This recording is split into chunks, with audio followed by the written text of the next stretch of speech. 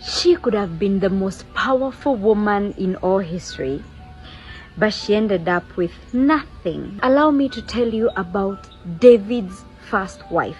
Her name was Michal or Mika, from whatever group of schools you're from.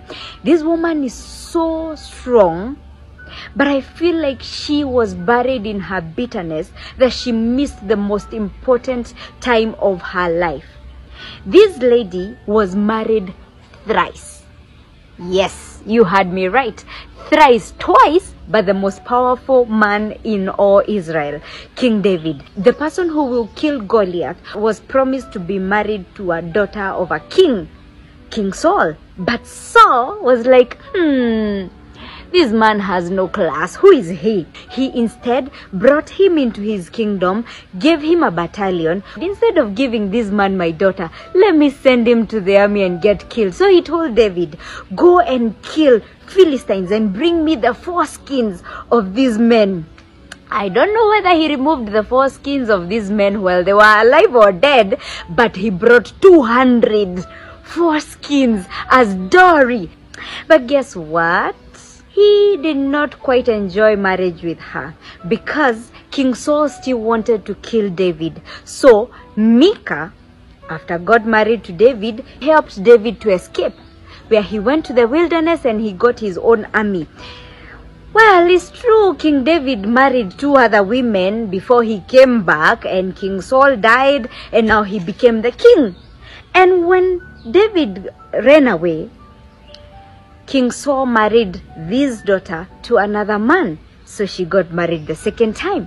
But when King David came back now as a king, he asked, and where could be my trophy wife be? This wife that I brought 200 foreskins of the Philistines, and she was already married. He went for her and married her for the second time. All right? Now, the Bible tells us that when the Ark of Covenant was taken and David managed to bring it back to Jerusalem, he danced until his outfit came out. The Bible says that in her heart she despised King David. And then she asked him, what kind of a king are you who would dance naked even before servants? Of course, he said, I will dance for my God. The Bible says that Mika died barren.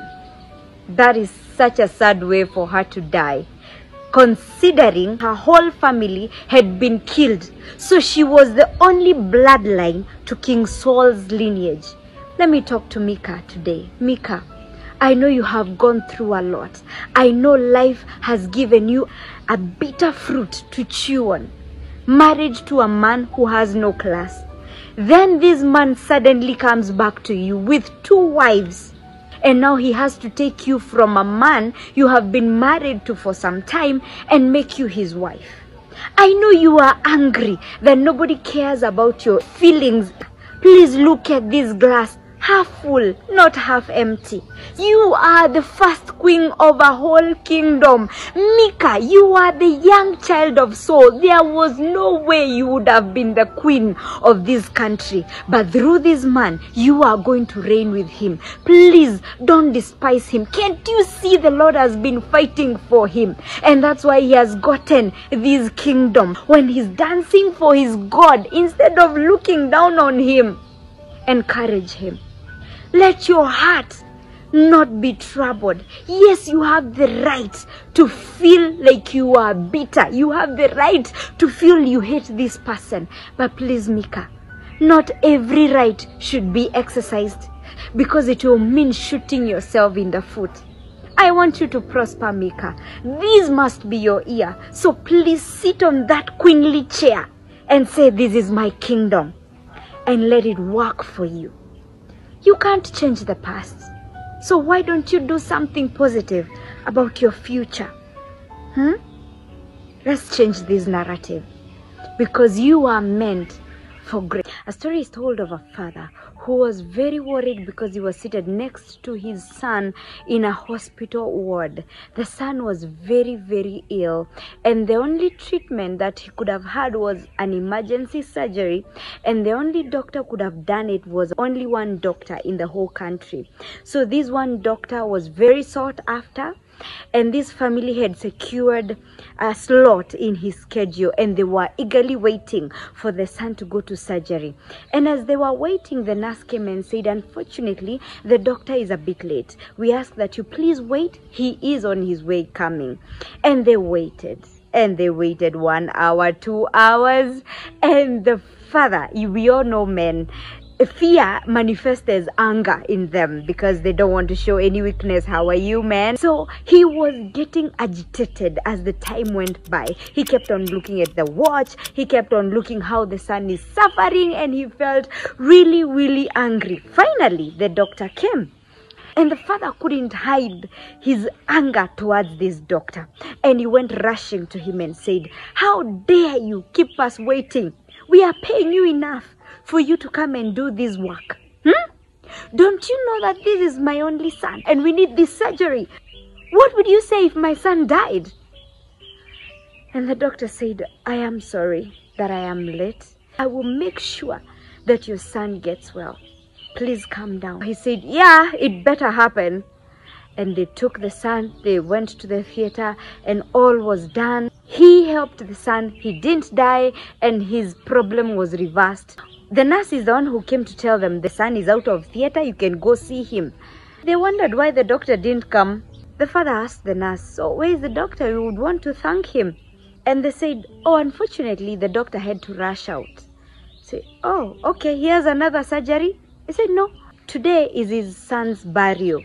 So he first went to the mortuary, prepared everyone, and then he came, did the surgery, and now he's going back to the friends and family. When your son was in the surgery, that is when the ceremony of his burial was happening. So that's why he's not here.